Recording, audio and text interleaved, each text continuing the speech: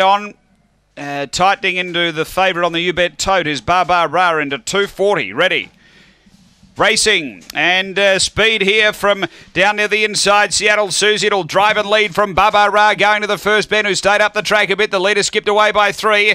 Next is Polish Jewel. 4 away Alejandro. Then came Run Rosie, and behind those out wide Marcy McLaren. It's No Mythers back at the tail end. Down the back the leader Seattle Susie, a bit over a length. Barbara after it quickly now. 4 or 5 Polish Jewel, and then Alejandro up to the bend. Barbara's taken the lead from Seattle Susie, and Barbara clear. Barbara beats Seattle Susie. Third Alejandro. Then Polish Jewel from behind those Marcy McLaren, and then it's No Myth. Next is Run Rosie, and right out the back is DJ's Fortune.